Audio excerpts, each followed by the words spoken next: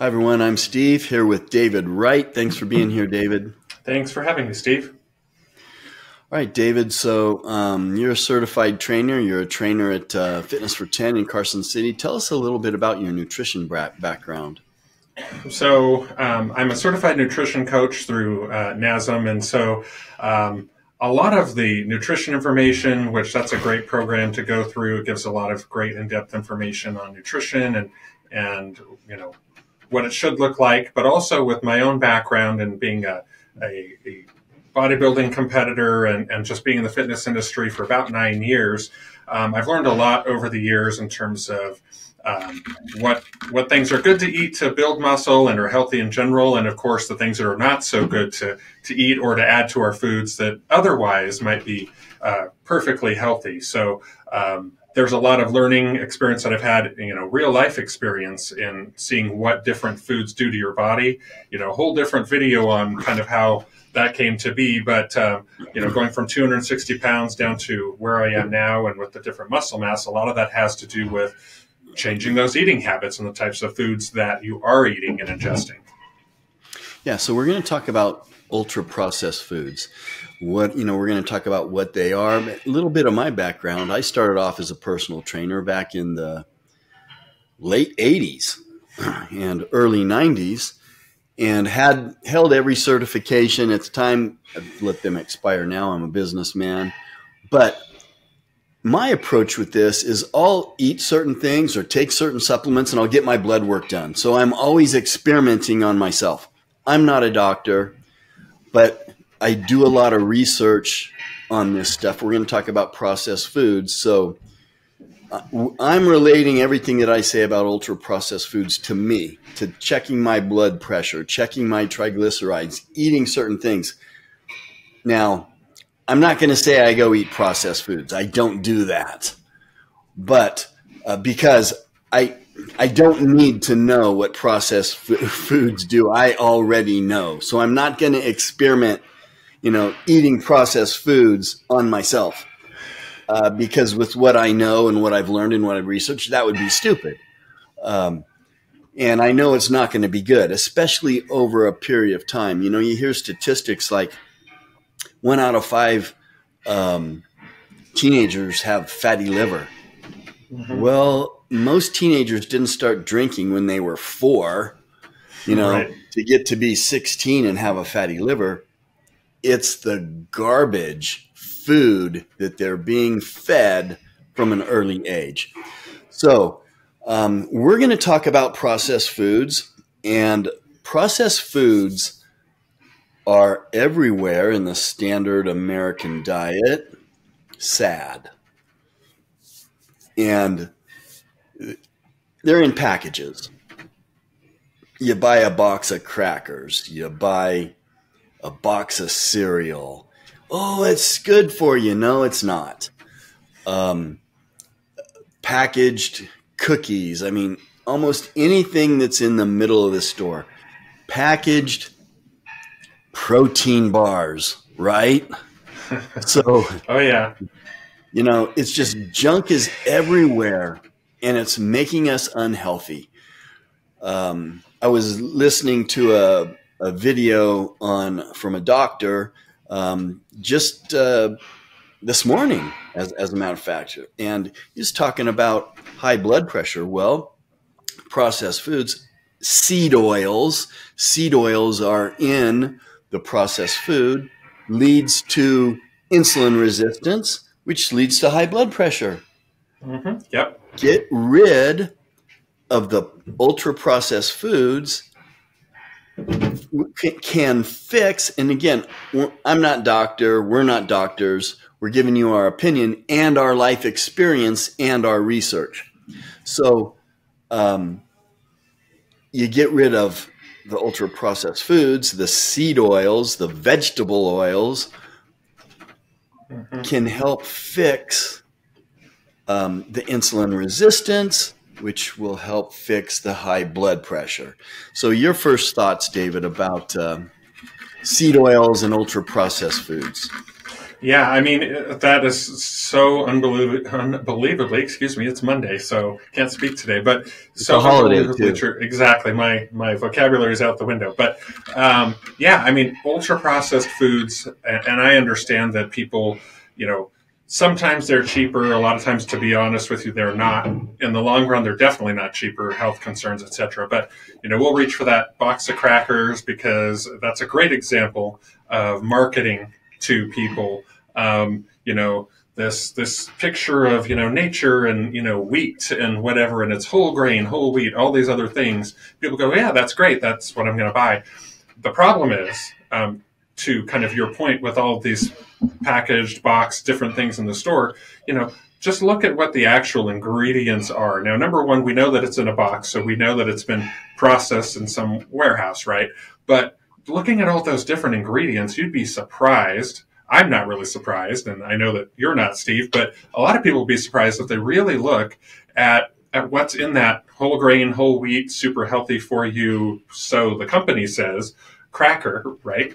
And that's just a small example. There's sometimes, 50 ingredients in these crackers that are supposed to be this great thing that you're trying to do the right thing. You're trying to, I'm going to have this cracker instead of this cracker because this one's whole wheat. Well, you look at them and you go, well, not only are the nutrition labels, people are getting more used to reading, the nutrition label because it's there, but they don't always read the ingredients. You look at the ingredients and 9 times out of 10, or maybe even 9.9 times out of 10, they're pretty much the same thing, except for one happens to look like it's wheat and one looks like it's bleached.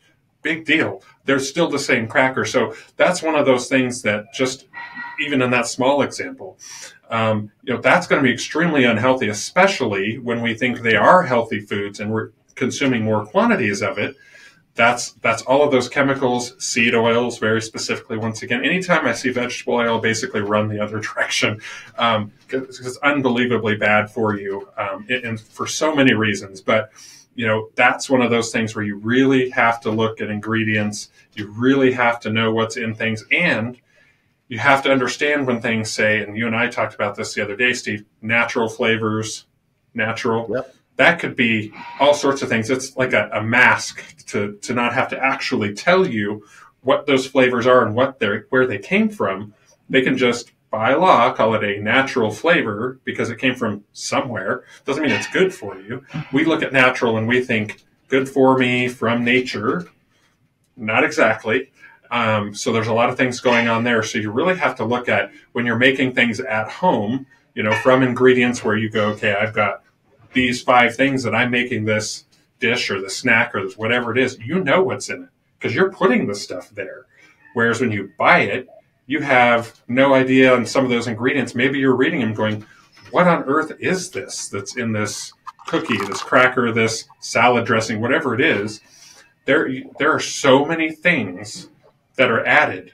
And you're just going, well, I see this in a lot of stuff, so it must be okay. No, it's probably a cheap filler ingredient to make it taste a certain way, so that you want to buy more of it, or so it tastes a certain way, because that's again marketing. That's what these companies do, is they market to you for a very specific reason, a specific type of food to make you think a certain way, so you'll buy it. That doesn't mean it's good for you to have your best interests in mind. So it's really important to look at those ingredients and know what you're looking at. Doesn't mean you have to spend hours and hours on the computer, but just understand. I mean, look at what you have in your house today and just say, okay, I'm going to take one thing and I'm just going to look at, what do I not know what this particular item is? Go look at that and see what it is. Start that type of stuff and just kind of understand, educate yourself in, even the basics of understanding what you're buying so you can make the best choices. I'm glad you mentioned, because I was bringing it up. I was going to bring it up, and I will bring it up. Natural flavors. Run. Far. Put it back on the shelf. Natural flavors. Yeah, that's not anything you want to eat. Rocks are natural, but I'm not going to eat rocks. Do you eat rocks, David? No, that's not that I checked last. That's not in my meal plan. Yeah, but they're natural, Right.